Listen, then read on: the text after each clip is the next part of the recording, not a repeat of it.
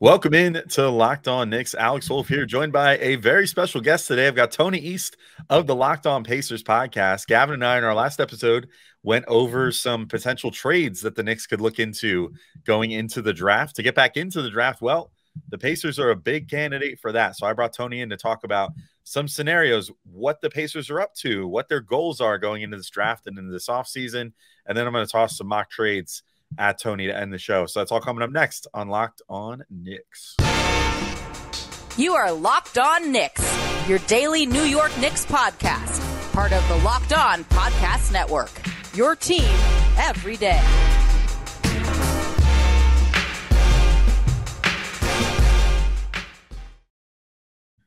All right, welcome in to Locked On Knicks. I want to remind you all today's show is brought to you by Gametime. Download the Gametime app, create an account, and use code LOCKEDONNBA for $20 off your first purchase. Last minute tickets, lowest price guaranteed. And I want to thank you guys for making Locked On Knicks first listen today and every day, whether you're checking us out on your favorite podcast platform or taking in the sights and sounds on YouTube. We appreciate you making us part of your daily routine. And if you're not already becoming, every dayer by making sure to hit that auto download function on your favorite podcast app or the notification bell on YouTube. I'm Alex Wolf. I'm Editor-in-Chief at Knicks Like This Strickland, which you can find strict.land. And as I said, joined by Tony East, the host of Locked On Pacers. Tony, what's up, dude? I hear your team has 5 picks in this draft, which sounds pretty good to a team with no picks in this draft. Yeah, the opposite situation, right? Pacers were thought to be rebuilding, and then, hey, turns out they're kind of decent and might not be rebuilding as fast as they thought or as slow as they thought, whatever the right word would be there. And the Knicks have 0 picks and are not at all rebuilding and are very good. But for the context of this conversation, potentially very interesting trade fits just because of the number of picks one team has and the other one does not.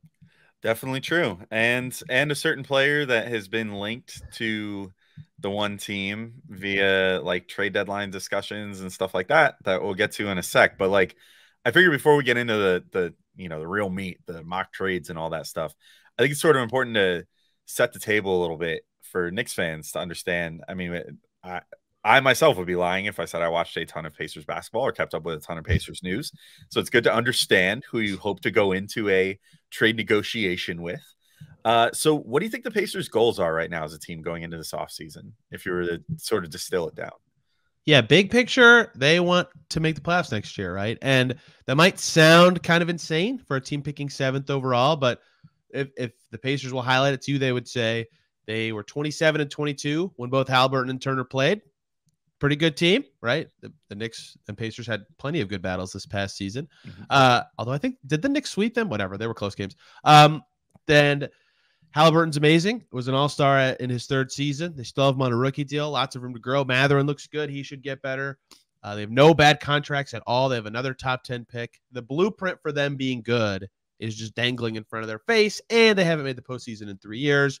They want to make it next year, and they have the resources between their 5 picks and their cap space to do it. So the question is, how do they do it? Is that trades? Is that signing someone? Whatever that mechanism may be, their goals are to make the playoffs. And for the purpose of the conversation we're about to have, they have said on the record many times, teams will leak this out or beat around the bush sometimes if they're being vague. No, they're not being vague. The Pacers have said, we cannot make 5 picks. We don't have the room for that on our team with the goals that we have. So they're going to be making draft trades of some kind because they want to be good next year, and they can't bring in 5 rookies and be good.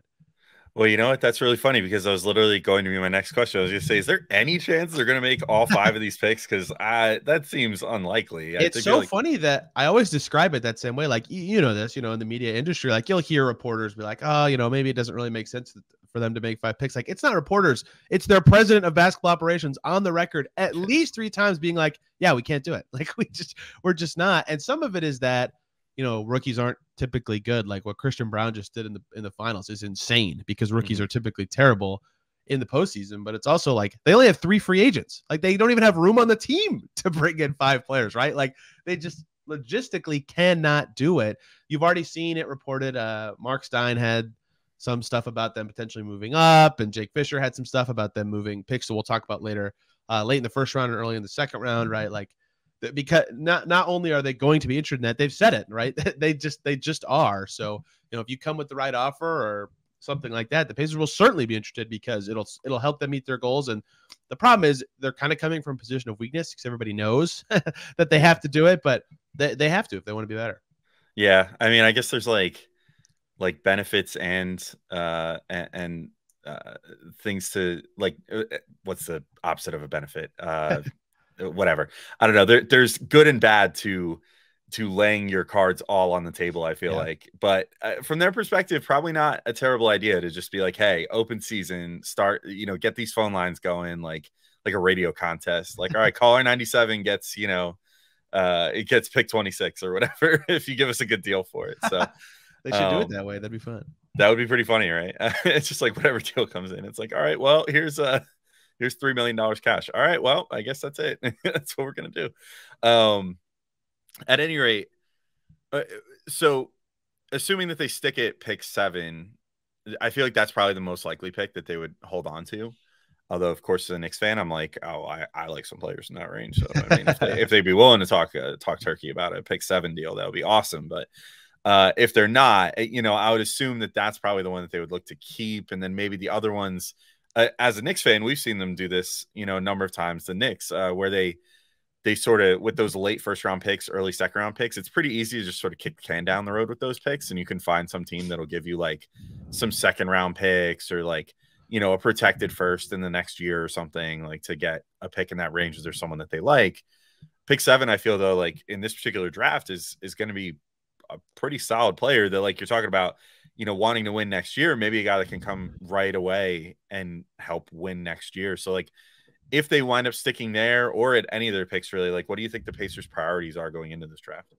Yeah, they need 4s bad, really bad. Rick Carlisle said that in his end of season presser. And I think you're also right that 7 is far and away the most likely pick that they keep, both because that's the player most likely to help them this coming season. And, even if they do want to be better next year, Halliburton's 23, Mathurin's 21, like you add in one more just like solid dude to that. Like, even if you fall a little short next year, you've got a really good trio, even Andrew Nembhard too, if you want to throw him in there, to grow with and say, okay, even if we are just short next year, we're really ready to hit the ground running 2 years from now. We're happy with the top 10 pick. Like, that one seems like, from a timeline perspective and from a success perspective, the most likely one for them to keep. But like, that's what, again, I already said this, they have 12 players under contract. Like, what's the 26th pick going to do in that case, right? Like, it's hard for that player to even get on the floor. So, there's a lot of interesting things for them to figure out. But with the assets they do have, yeah, they need a forward, right? It's easy to look at their depth, and they have some interesting young guys. Aaron Nesmith had a good year. Duarte was an awesome rookie. Jordan Nwora played great for them, but those names are not, starter quality quite yet, or none of them are really proven playoff performers at this time, right?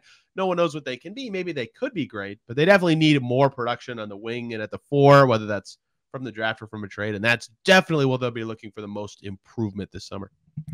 Well, I got some great news for you, Tony.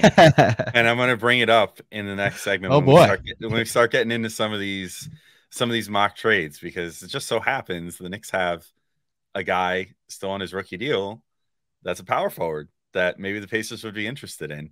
But real quick, before I get into that, I do just have to remind everybody again, today's show is brought to you by Gametime. And I tell you what, buying tickets to your favorite events should not be stressful. And I don't know what it's like in your market, Tony, but it's really stressful to buy tickets in New York. They're always really expensive. And if you don't make up your mind months in advance, you're going to probably be paying out the nose. And it's just not generally a fun experience, especially on resale apps. And that's where Gametime comes in. They take a lot of the stress out of it. They make the buying process easier. They make it so that you can always make sure that you're going to get the best price. There's a lot of great features that Gametime features. They have flash deals and last-minute tickets, which is great for me. I'm not much of a ticket planner. My wife is the planner. I'm the one who just kind of says like, I feel like going to a game tomorrow and get tickets. They also make it easy to find and buy tickets for every kind of event in your area, not just sports. They have images of your seat views, and they have a lowest price guarantee, event cancellation protection, job loss protection, and more to help protect you in the event that you're not able to make your event. And you can get, as I said, exclusive flash deals for all your favorite things, including comedy, theater, more concerts, whatever, plus your favorite sports, baseball going on right now. And the game time guarantee means you'll always get the best price. And if you don't get the best price off game time, they'll credit you 110% of the difference. So if you want to get some tickets for yourself, snag the tickets without the stress with Game Time. Download the Game Time app, create an account, and use code LOCKEDONNBA for $20 off your first purchase. Terms apply. Again, create an account and redeem code LOCKEDONNBA for $20 off. Download Game Time today. Last minute tickets, lowest price guaranteed. All right, and we're back in to continue talking about these potential Knicks and Pacers deals, or rather to start talking about the potential deals here. So Tony, there's one Obi Toppin on the New York Knicks that I didn't bother going to find the exact article, but at some point over this past trade deadline, if I remember correctly, was linked to the Pacers as them potentially being interested in him. It sort of is a perfect fit in theory. I mean, I think plays a style that would mesh really well with Halliburton, also with Miles Turner. So if those are like your two biggest building blocks on the team, plus you have Mathurin as well. I mean, I just think that there is a great opportunity for a player like an Obi Toppin to be really good on Indy. I guess before I start getting into trades, probably be good to take your temperature on the guy himself. Have you kept up on Obi at all? Like when there have been little rumors around, did you ever like look into him? Like what would be your overall thought on bringing Obi Toppin over? Because to me, if the Knicks are going to do business with the Pacers, I think that he makes the most sense as far as the guy that would probably be on the move. I believe it was Sean Devaney from Heavy who had this report late January of this year. I know exactly what you're talking about.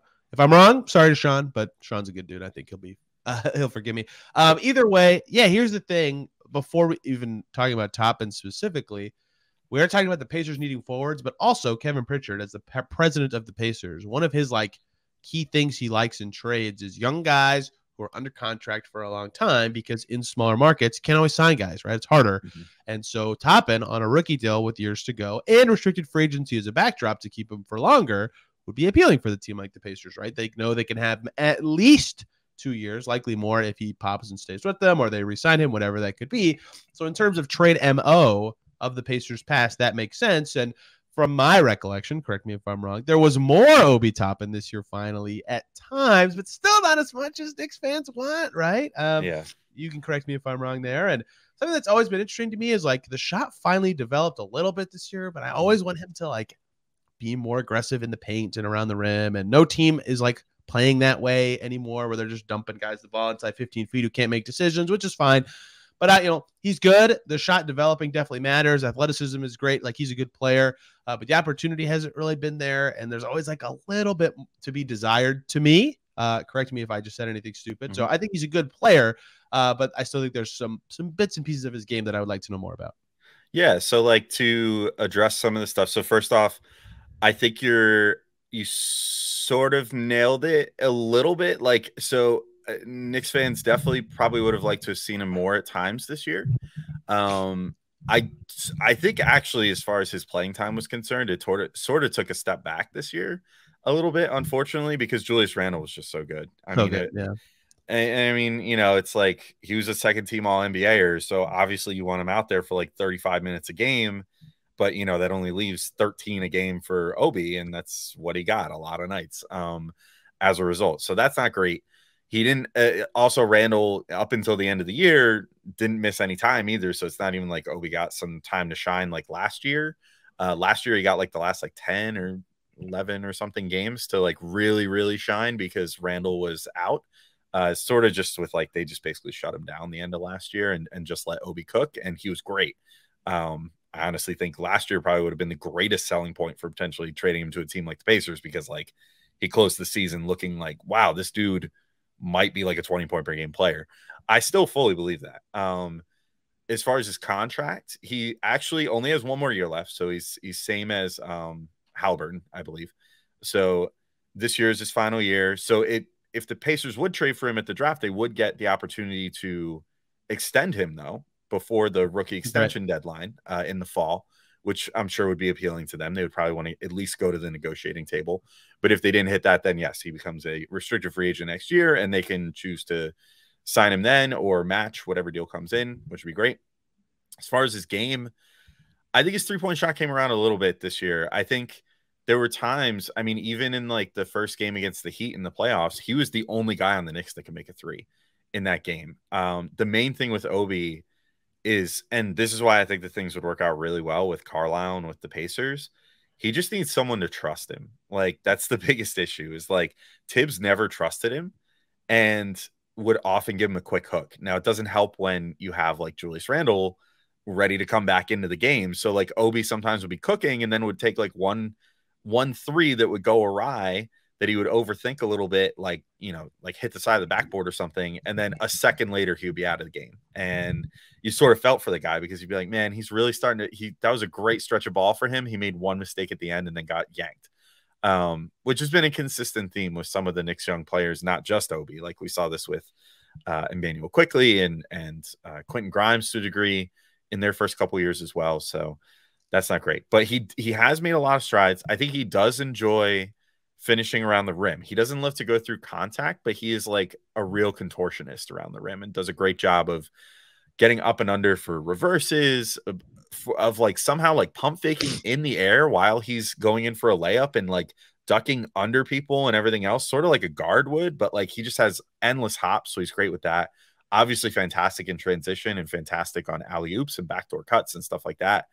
So yeah, I think he's got a very like modern skill set. He also, you mentioned decision making. I think his decision making is very underrated, actually. He's great at making quick decisions on the perimeter and kicking to players, whether it's shooting a quick pass inside, kicking it around the perimeter, or whatever the case may be. He's really good at that, and really good on the short roll and just off quick drive and kick situations as well, which is sort of surprising for a guy of his profile. So I definitely think there's maybe some possibility that the Pacers would be into that sort of player, because it fills a position of need and could potentially allow them to condense a couple of draft picks into an experienced NBA veteran who at the NBA level has shown more than what his like full season stats and playing time and everything might indicate, just because of the situation he's been in, I think. Yeah, if I zoom all the way out, just like as high level as possible, like he came into the league as like really athletic play finisher. Like that's a great prototype to have, but he added the three this year, right? 60% 3-point attempt rate, making almost 35% of them. That's encouraging for a guy who comes in as an athlete, defender, offensive player type, to be able to add that to his game. Here's where this gets hard, Alex. Correct me if I'm wrong right away. 7's way too much for Obi Toppin, straight up. 26, not even close to enough for Obi Toppin, straight up. So we're probably talking multiple picks, right? Is that where you would assume this would go? Yeah. So you know what? Let's take our final little respite here. We're going to come back, and then I'm going to throw some trades at you, and I'm going to get your opinion on what you think about some various deals that could bring Obi Toppin to the Pacers. And again, I love Obi Toppin to death. I hate to keep singling him out, but he's pretty much the only dude I feel like would be the main guy the Pacers would be interested in. So these are all pretty much going to be very Obi Toppin specific. So we'll be right back, and I'm going to pitch some Obi Toppin trades to Tony.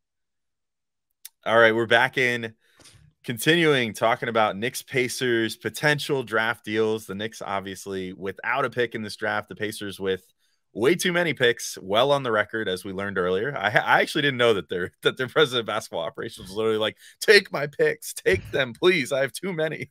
But not to that degree. But I know. I'm just kidding.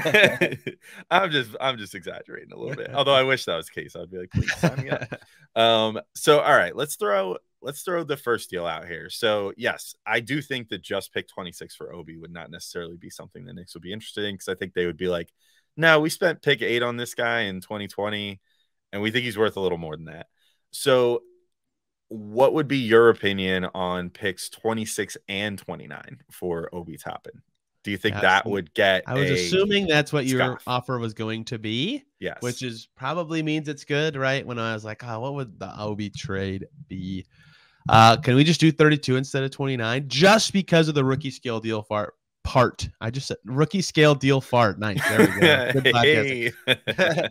If we, I just, 32 is basically a first, but I just think the Pacers would like to have the rookie scale deal I mean, why not? I mean, sure, if it comes down to it, we're negotiating picks that are 3 picks apart, whatever. But Yeah. I do think that 2 of those 3 would be close to value that makes sense for the Pacers, right? For a young guy under contract right now with restricted free agency to guarantee at least some form of keeping him. And you know what 26, the chance that player's as helpful as Toppin for the Pacers is low, I would say. So yeah, I think I would do that. But it depends who's available, but you can never know that. And that's so far into the draft that you're running stupid risks. So I think I would do that as the Pacers. I would definitely at least think hard about it because of their positional needs, certainly. And he's better than Jordan Nwora, to me at least. I would rather bet on that upside, certainly.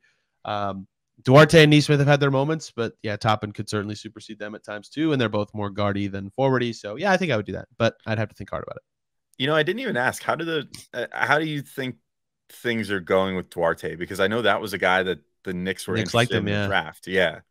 He had such a good first year and such a terrible second year that it's really hard to say. And his second season was so weird because he's so much better in like a slow pace style, and the Pacers are at their best playing extremely fast with Tyrese Halliburton on their team. So every chance he had to kind of grow chemistry and fit in, he'd get hurt. Like he had a 30-point game. It was his best game of the season, and then twisted his ankle and missed 6 weeks, like the next game. And then he came back from that and was finally having a good stretch. And then, hey, look, his ankle hurts again. Like it just never connected for him this season. So on one hand, yeah, it was a bad season. Like he'll tell you that. But on the other hand, he had no chance to kind of adjust and adapt and be the Chris Duarte he was his rookie year. But he had a bad year, right? There's no way to sugarcoat it. So it's kind of hard for me to figure out his trade value when he was a good rookie and all these teams wanted him, but then it was a bad second-year player, and he's also pretty old for a second-year player. Like it's kind of hard for me to figure out what his value is right now. I mean, Obi's pretty old for a third-year player as well. They sort of came in, right? Yeah. They sort of came in under very similar circumstances in the NBA as very old rookies. I can tell you from the Knicks perspective, like I think this is the real world Knicks. I don't know if I'm totally sold on Duarte, if I'm being completely honest, but like from their perspective, I feel like they would probably come to the Pacers with a deal and be like, would you give us like 26 and Duarte and maybe try to like finagle pick 55 for Toppin or something like that? And I don't even know if that would be something that the Pacers would be into, but it would certainly fill more of a position of need for them. And I feel like for the Knicks, it would just do, I think the Knicks goal at this point is just to add more, or at least I think it should be add more rookie scale contracts to sort of future proof. The new CBA means every team's going to want to do that, right? Exactly. Like important.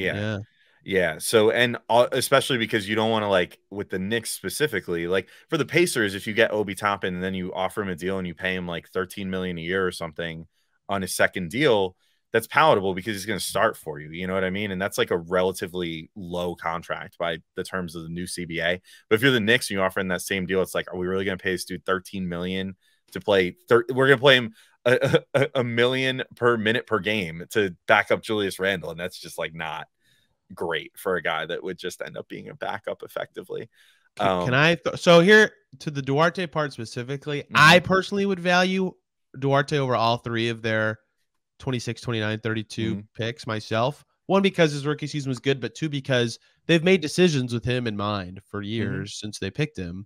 So that he has more value to them than something that is not on their team at the moment. So I think I'd prefer the first package to that. My counter thing to discuss too would be, I haven't looked at the Knicks cap sheet yet, but like, is cap relief something that would be important to them? Because the Pacers can afford to take in Evan Fournier without sending back any matching salary. But then the draft pick compensation becomes worse, and the Knicks might not be interested in that.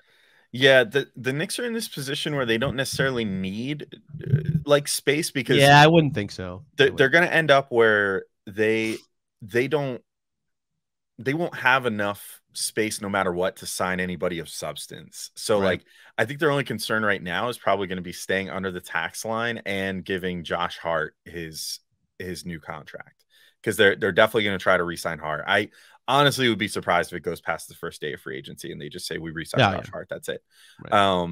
June 30th. That doesn't even make it to July. Exactly. Like it'll be before midnight. You know what I mean? Like it opens at 6. It'll be done at 6:15. It'll be one of those deals.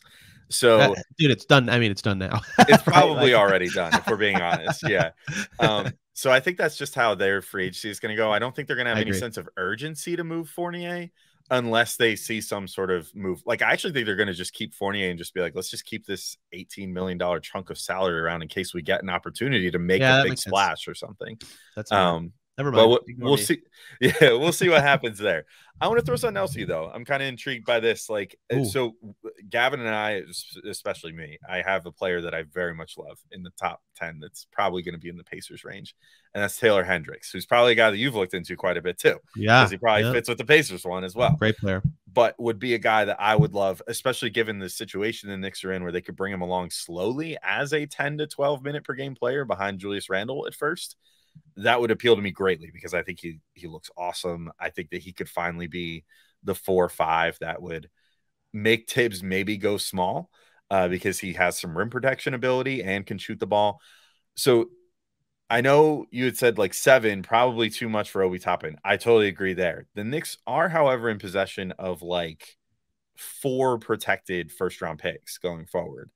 And I know the Pacers, if they're looking to build things out on their roster, probably the avenue is always going to be trades. You know what I mean? So I can lay out the picks the Knicks have for you real quick. I have them all memorized. I was about to look it up. I need to see the protections more so than the picks specifically. Yes. So they have Milwaukee's 2025 pick protected top 4. And then I think that also that like protects top 4 like another couple years after that or something. They have Dallas's pick, which protects top 10 next year and the year after, then conveys us 2 seconds.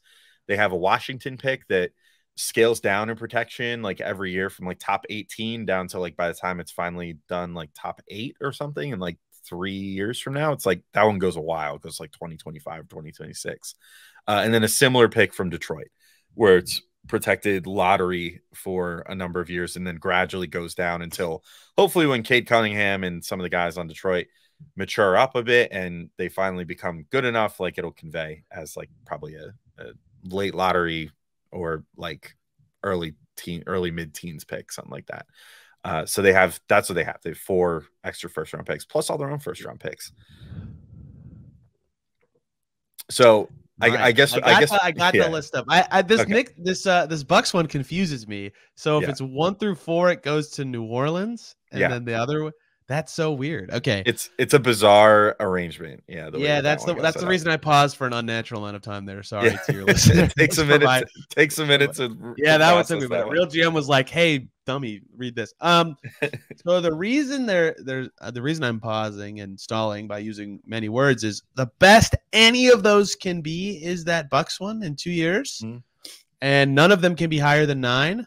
I think looking at them, or so 8, or I guess 9 because they're top 8. I think So the Bucks one probably won't be good, but the Pistons one could be okay, and the Wizards one, man, that one's hard to say because we're talking one day after this Beal stuff, so it's hard to say what they'll look like in a year. So for all of them, maybe I don't think all of them would be on the table. I think if it was the Knicks and Leon Rose, they would be like Obi Toppin and like take your pick of 2 of those picks. Oh, only 2? Yeah, I wouldn't do that. Yeah, I wouldn't do that. Yeah, I guess we'd have to see. What are the best 2 of these? That's the hard part too. Is what are the best 2 of them? Yeah, it's tough. Probably to pick. Wizards, Pistons, I would guess. Yeah, I kind of worry. I kind of wonder about the Mavericks one too. Like, I don't think the Mavericks are going to just magically turn it around next year. So I think that could be a mid-first again.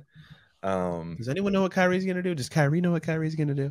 Does Kyrie going back there even guarantee even help them be better? Yeah, like they didn't exactly work this year, so I don't know.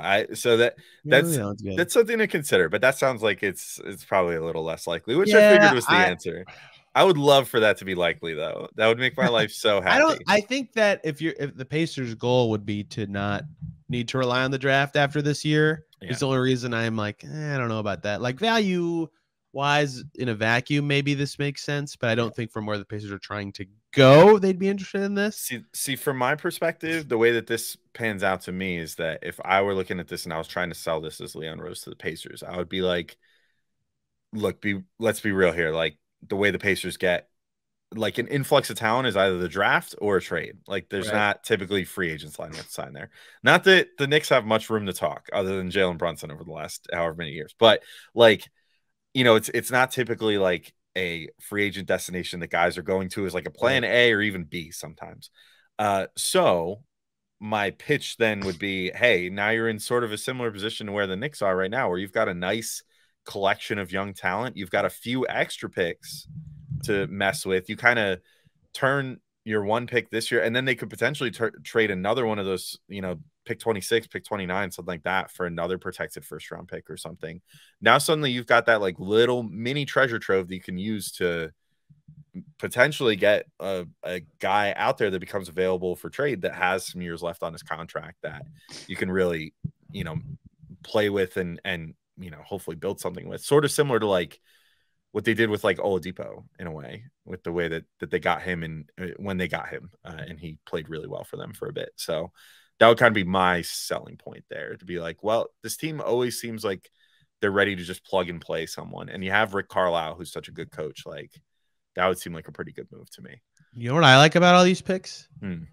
Is none of them belong to the Pacers, so they'd be good for a star trade package. And that's kind of what I feel like the Knicks' point of getting them was. Correct me if I'm wrong. Oh, for sure. For sure. Because then you could trade all your own and these, right? Which is part of the good appeal. So if that's where I would want them, as the Pacers, more so than actually making the picks. That's what I'm saying. That's my whole selling Halliburton, he's great. Yeah. Let's throw the whoever becomes, you never know in the NBA, but whoever's available, throw the bag at that guy. That would be the reason I would consider it, but I would need more than two of them. I would definitely need more than two of them. Yeah. Well, maybe it turns into three. It would depend on who the Knicks would be interested in. I got one last trade to throw at you, though. This one is so simple. This one's literally just going to be like, yeah, probably they would do this. Cash. It's just cash, man. For 55? Cash considerations for either 55 or maybe even 32. Stranger things have happened. Picks in the early 30s have gone for cash. Listen. I think if you're a fan of a team and they sell their second rounder, you should be pissed as a fan, right? They just threw the asset away. Oh, I always feel that way too, and yet it happens. My favorite Wizards, man, they've done it all the time. It's killer. I think the Knicks did it themselves a couple years ago, if I remember correctly. But to address the trade though, the Pacers did it last year. They sold pick 58 to the Bucks, so.